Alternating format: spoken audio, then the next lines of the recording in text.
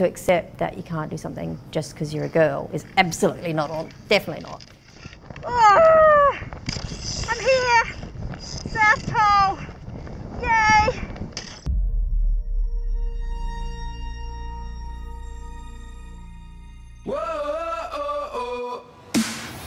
I'm infamous for not stopping training. The typical week is pretty much consisting of 3 very early sessions on Monday, Wednesday and Friday, which is a high intensity, vomit-inducing cardio workout.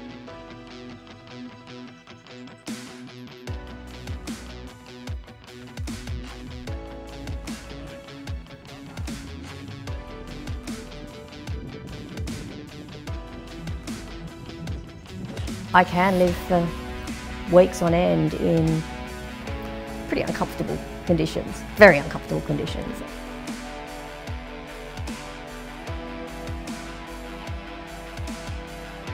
I mean, the toilets are interesting, to say the least.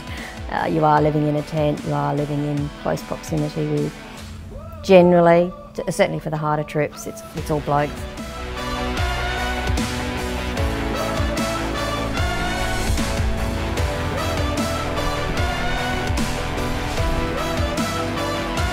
Even if it's getting tough and you haven't had a shower for 3 weeks and someone in the team is annoying you or whatever, you just have to walk outside the tent and go, wow, it's Monday morning, everyone else is in the office and I'm here.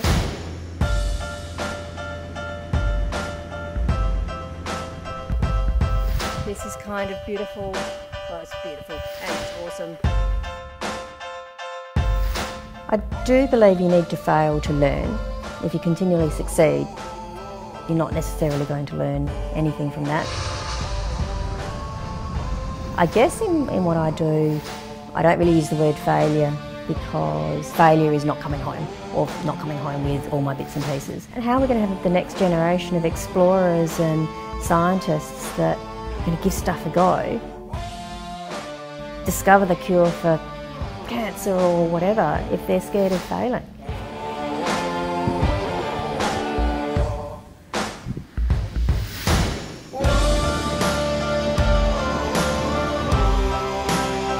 I'm 5'0" and I live in Adelaide, so if I can do this stuff, there's really not genuinely holding back most women from doing it.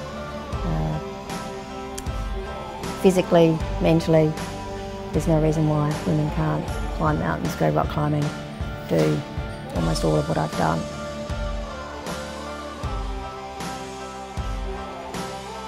It's up to women to decide they want to do it.